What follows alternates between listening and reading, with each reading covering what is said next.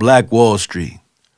When people speak about Tulsa, Oklahoma, they only bring up the massacre within the moment. Everything before 1921, June 1st, I'ma break down Black Wall Street and all its perks. Greenwood, a town that was built after slavery.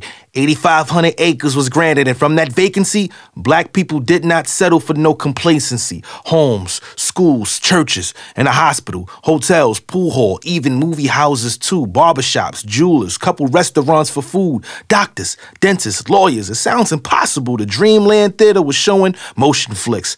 Bell and Little Cafe food was so legit. They had tailors if your clothing ripped. Buck Colbert was an attorney who operated out of an open tent. J.B. Stratford had a hotel, and when he opened it, it was the best space for blacks in America on a trip. They boasted new cars, new clothes, new bars, new homes. I don't honor the massacre. I honor the true gold. Happy Black History Month. Thank you.